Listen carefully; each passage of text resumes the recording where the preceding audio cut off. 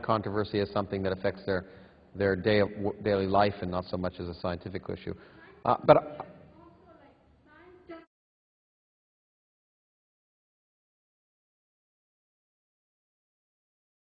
But well, no, I agree. Let me turn it around, and maybe you can comment afterwards. But you know, obviously, I think science, and that's what's really important. And I've used lots of examples, and I won't. In fact, there's one example I used in the dialogue with Richard that I won't repeat here about the Big Bang as being a scientific issue and not a social one. But at the same time, let me put it around the other way and say I'm worried that more people don't know that science, that some basic literacy in science is vitally important for social issues.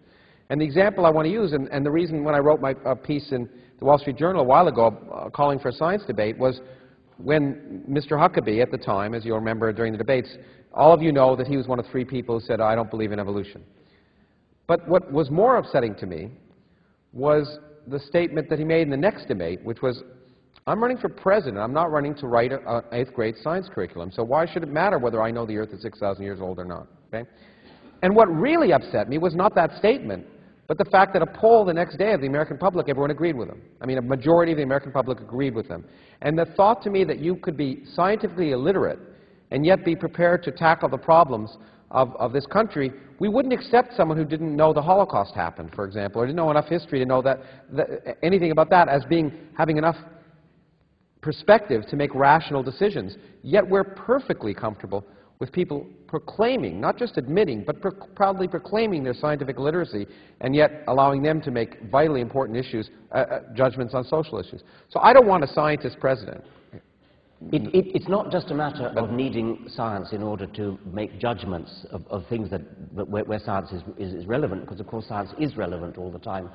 It's that somebody who is going through life on this planet without having a comprehension of why he's here, how he comes to be here, what the planet is, what the universe is. I mean, how can you live your life in ignorance of the world in which you live and expect to be a full human being capable of governing other full human beings? So it isn't just that a scientifically ignorant president will make wrong decisions about issues such as global warming or abortion or something like that. It's more that you wouldn't wish to be governed by somebody who, I don't know, thought he lived on a flat earth, or was just completely divorced from reality in that kind of way. It's an indication that this man is thick. He's stupid. Are you talking about anyone in particular? No. But let me just say also, to add to that, it's more than that. It's not only a tragedy, it's criminal, that these are the most interesting, among the most interesting and fascinating intellectual achievements. Again, forget the practicality. The ideas that science has exposed, and it's just criminal and sad to think no more than would we want to have a child grow up without having some understanding of, some exposure to them, then we would want a child to never be exposed to Shakespeare. Exactly. One of the stupidest things Sherlock Holmes ever said was more or less the first thing he said to Dr. Watson. He divulged in conversation with Watson that Holmes didn't know something about the names of the planets, I mean, Jupiter and Saturn and things like that. And Watson was absolutely shocked, and rightly so. And Holmes said, but Watson, I don't need to know about the planets in order to solve my criminal cases. That is such a short-sighted view. Well, Conan Doyle was, as you know, believed in fairies, so. Positive side of that, evolution, and these other questions are very live topics in the U.S., which is that we have doctors, social scientists, and lawyers for whom their vision of itself and their statement of their beliefs is very much tied up with science. So anecdotally, if you compare at least my experience, if you compare this to the Dawkins Europe, at least my experience, you find when talking to a doctor or social scientist, in other words, an educated layperson, that they find these topics much less interesting and much less part of their day-to-day experience, even if they got a good science education in school. So how do you maintain that sort of live fire within the non-scientist's heart for science once you've settled the stupid question? No, I think, I mean, that, for me, that comes back to what I said before. Before someone will listen to you, you have to get them to be interested. And I think the big problem, or well, maybe it's not a problem, but for many people, they just don't find the questions interesting. And I think, if I thought the questions weren't interesting, I wouldn't be doing it.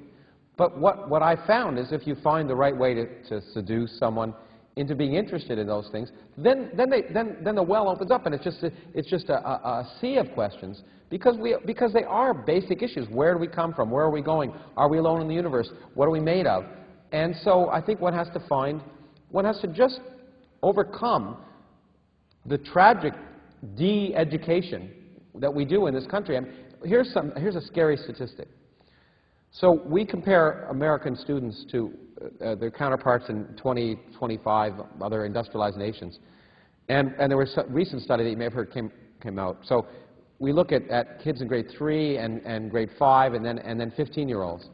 And what's amazing is in grade 3 and grade 5, American students on the whole do better in science and mathematics than their counterparts around the world. But by the time they're 15, they do substantially worse. So we've been doing something very effective to de-educate them or disinterest them in science. And one of the reasons is another equally scary fact, which is that over 90% of middle school science teachers in this country have never taken a science course outside of high school. And what percentage was over that? 90%. 90? 90, yeah. Not 9. No, 90. And I saw it happen to our daughter when she was in school. In grade 2, I remember going into her school, you know, and I mean, what do you do in grade 2? It's light during the day, dark at night. I mean, those are the kind of things you're talking about. But the teacher was terrified, and that could not help but get across to the students that it was scary, it was terrifying, it was complex.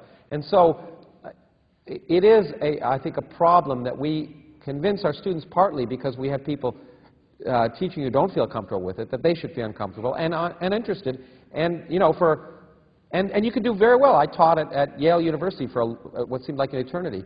And I learned that you know, you can be very successful in this world with not only just being scientifically literate, but proudly proclaiming it. And it's unfortunate. It really is. Hi, I have one comment. We have talked about how to reach to the other side. Mr. Krauss mentioned that faith is an emotional thing, and many people who go to church have been brainwashed right from childhood to reject emotional gut level, to reject evolution. How about this approach? As you mentioned, nothing in modern biology or science or life makes sense without evolution. So those who reject evolution are hypocritical if they go to hospitals and take modern medicine. Well, they would deny that, actually, because they... Everything in modern medicine comes out of evolution. Can they show one development which has been made without evolution, without the bedrock of evolution? I mean, they should read the Bible instead of going to the hospital. Obviously, I'm very sympathetic to that. There was a cartoon to that effect, which was going the rounds of the internet. How did it go? It was a fellow in a doctor's office, and the doctor was warning him about antibiotic resistance.